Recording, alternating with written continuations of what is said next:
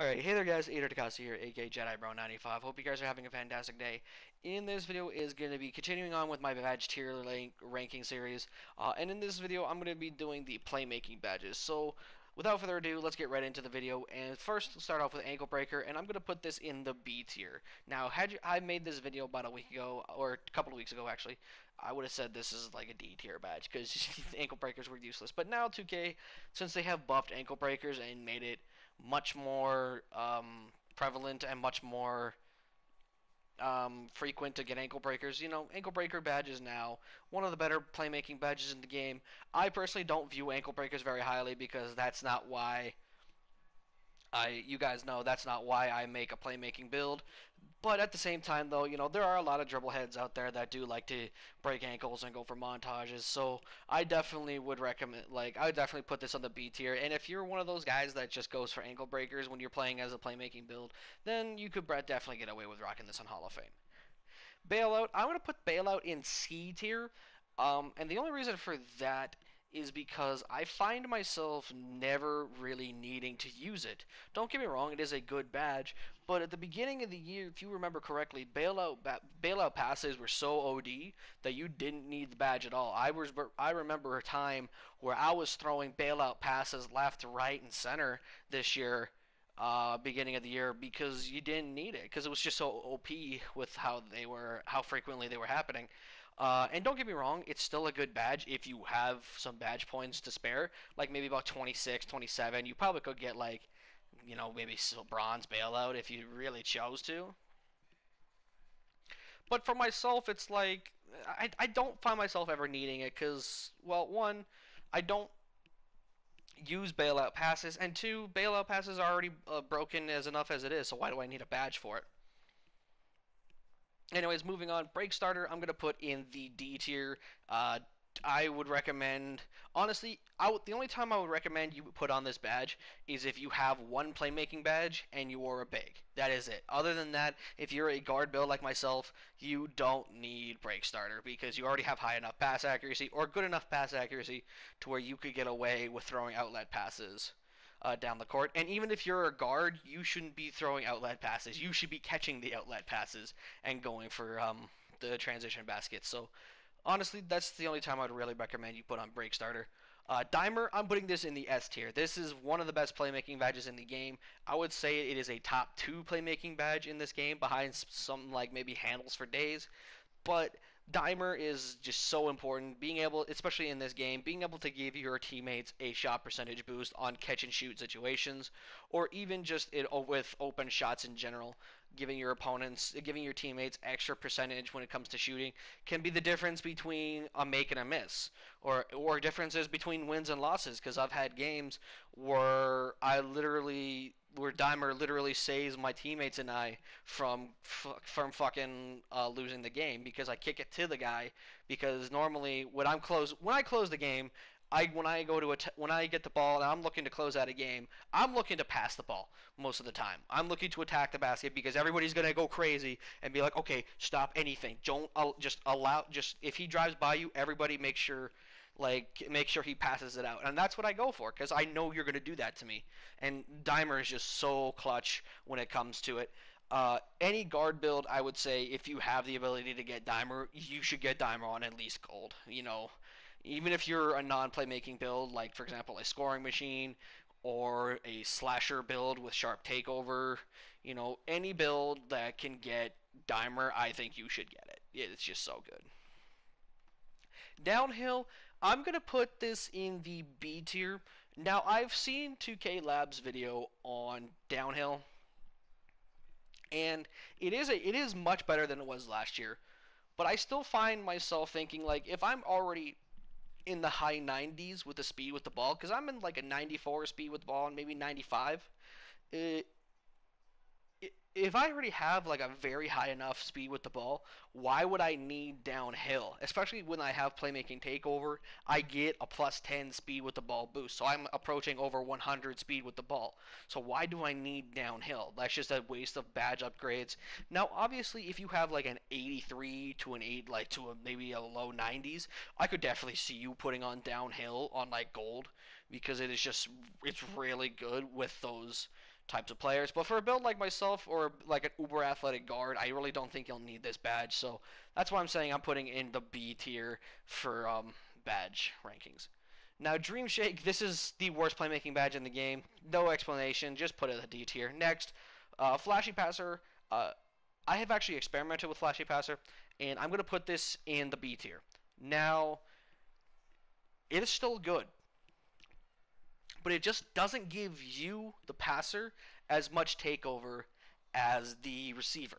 The receiver gets a lot of takeover, but I find myself not getting as much takeover as I did last year with it. Maybe it's just me, and I've not really noticed it, but when I was playing with it in 3v3 Pro-Am about 2 weeks ago, I really did notice that I wasn't getting as much takeover as I thought I would be getting. Especially considering last year, if you had playmaking takeover with Hall of Fame Flashy Passer, you threw like 2 flashy passes and you had takeover immediately. But this year, I find myself having to throw like 3 or maybe even 4 in order to get takeover. So I don't know. Maybe it's just me and I haven't noticed much of a difference, or I've noticed, or I just thought that it was just crazy like it's crazier than I thought it was last year, and then now this year it's not that great. But maybe I'm wrong. But let me know in the comments, guys. Floor General, I'm putting this in the A tier, borderline S tier for a badge, because I feel like this is possibly the most important playmaking badge for your team. Well, not I'd feel like it's definitely the most important playmaking badge for your team, because turning basically inconsistent shooters into great shooters is very important. And being able to see your teammates' percentages so you can tell, like, say you're playing with a bunch of randoms, you hop in the game, and you can get a gauge on, like, because, 2K doesn't give you, like, as much of a description on the my player build or the badges or like the pie charts and shit as you would like. Like you see slasher on a build for your teammate, and I'm just like, oh boy, okay, you might not be able to shoot. And then I pull up in the game, and then it's like he has like a 53% chance from a corner shot, and I'm like, okay, so you're a floor spacing slasher then. And again, that's part of 2K's build system issues that I just don't understand why they never bothered to correct. But it's really nice to give the percentage as well as being able to see to give your teammates a boost. So I would definitely, if you are a playmaking build and whatnot, always have this Hall of Fame. Obviously, this is a Hall of Fame or bust badge, but I feel like even if you don't put on Dimer, you should definitely have Floor General just to at least see your teammates' percentages. Moving on to Handles for Days, I'm putting this in the S tier as well. Not only, like, I didn't know this until about midway through last year, and I never really talked about it, or at least I don't think I did. Handles for Days basically increases your combo speed, and that I didn't know. But obviously saving stamina on dribble moves is great. Being able to pull those combos off for longer. I apologize for that, gentlemen. Okay, so being able to pull off your, I'll just start the handles for days over again. All right, moving on to handles for days. I'm going to put this in the S tier. You could make an argument that this is like the best playmaking badge in the game. Being able to save stamina and chain your combos a lot quicker, which honestly I didn't know until I actually took the time out to read the description of handles for days, and then I was like, well, shit, sign me up. What handles for days is amazing. Keeping stamina is always so important in a game like this, especially when stamina is cruised without Gatorade, as well as being able to just chain combos for longer and keep the ball in your hands to pull off crazy montages is pretty sweet. So I definitely would recommend you always have handles for days on like a minimum of gold if you can only get it to gold. But definitely push the Hall of Fame if you have the ability to do so. Lob City Passer, I'm putting this in the C tier.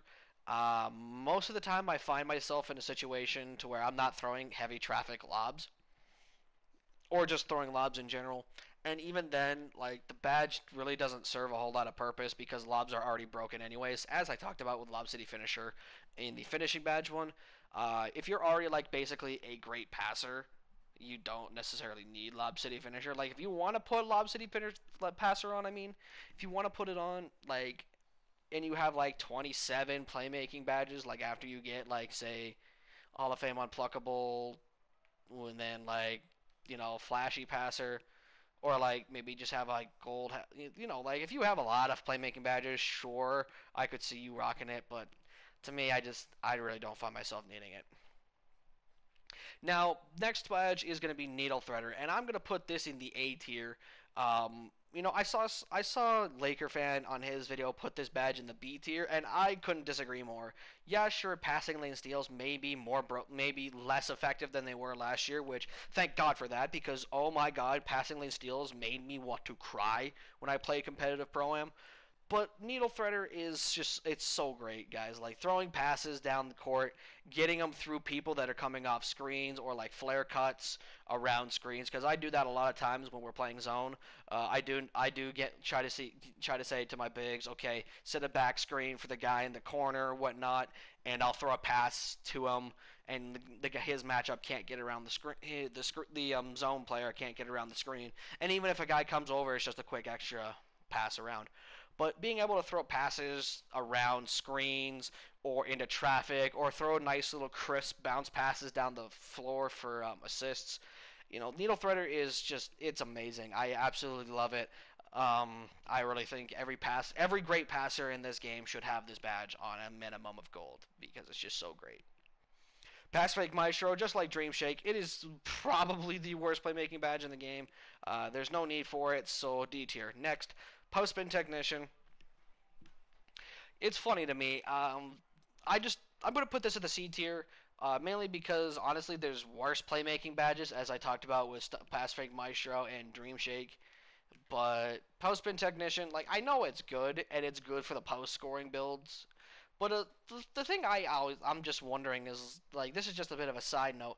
Why is post scoring not its own pie chart? I never understood that. Why is post scoring not its own section on the pie chart customization?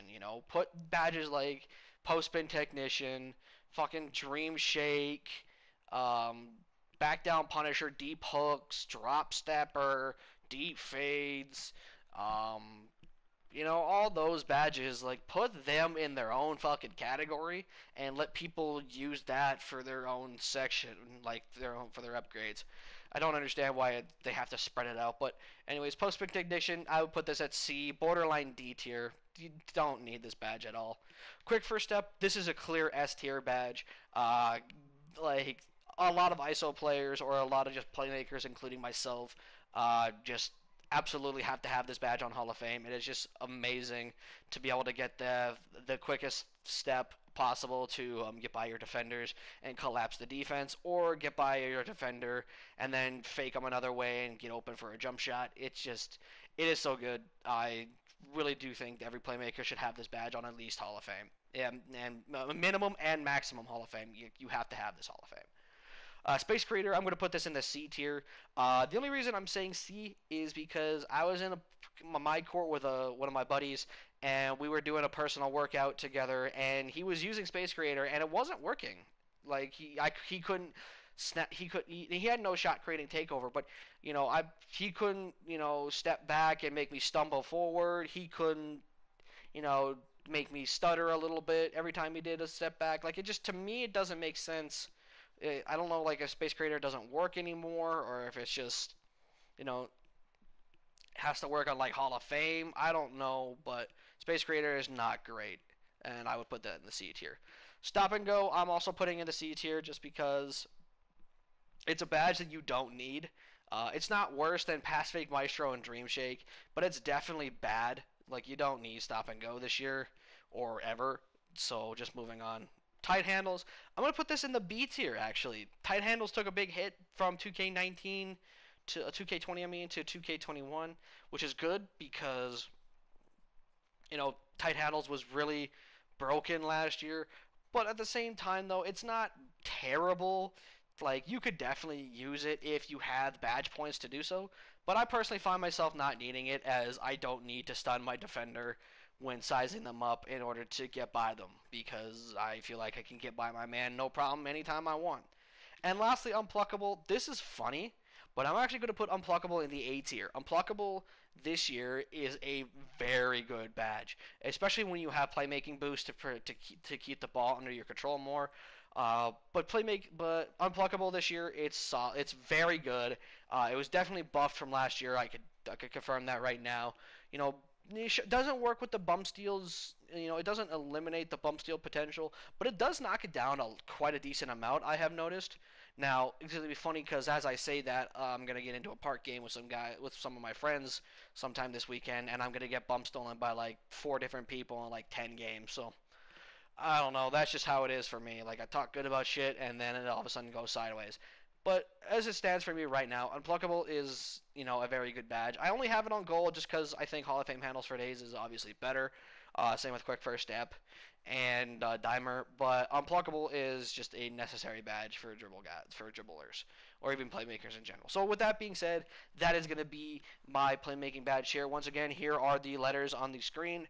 Let me know in the comment section below, gentlemen, if you do agree or disagree with anything I have said. Comment your thoughts and things that you want to see. I mean, for next video. Like if you guys did enjoy. Subscribe if you're new. And with that, I'm out.